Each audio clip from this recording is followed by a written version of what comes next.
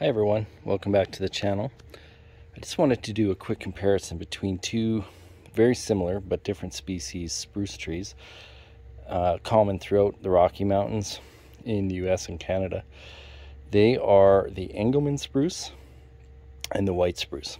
So on the left hand side here we have a branch and a couple of cones from the Engelmann spruce, and on the right hand side is the white spruce with a few cones. Both examples have this year's cones and some from last year, so a couple older and a couple newer. And then the one in the middle here is something that shows a little bit of each. So these are two species that do hybridize and are honestly not that easy to tell apart. So there's a couple ways. Number one, where they're found. The Engelmann spruce tends to be found at higher elevations to tree line, right up to the tree line, right into the almost alpine. And white spruce tends to be more common at lower elevations. Both trees get about the same height in certain circumstances, of course not at the tree line, but it can be tricky to tell them apart. So let's first look at the needles.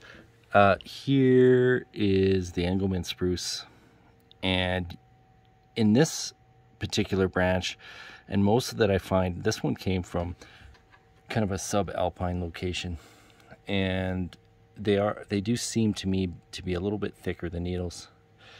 And then here we have a white spruce that came from a much lower elevation, and they are a little bit thinner.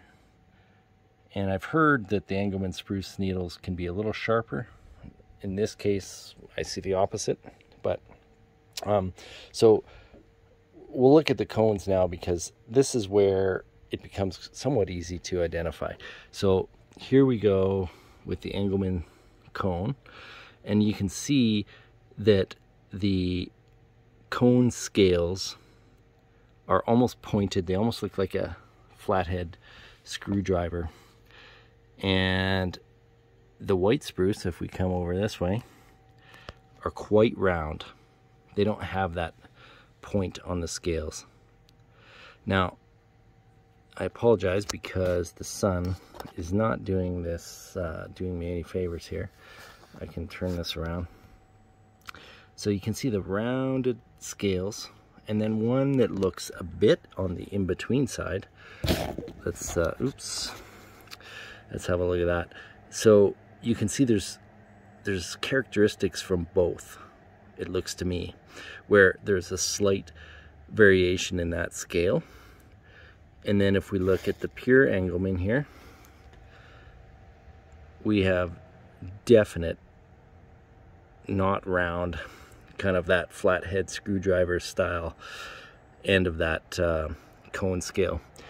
And as well on this new cone, you can see the same. So one of those things that is not super easy to do, but once you have that, if you have a cone handy, that's to me the easiest way. The bark looks very similar. I personally can't tell between the bark, but the cones, when you go into the higher altitudes and you can get a pure specimen, it's very apparent that there is a difference. So anyway, I hope this is somewhat informative, just to show a little bit about the identification of each of these species. And yeah, I'll end it there. Thanks.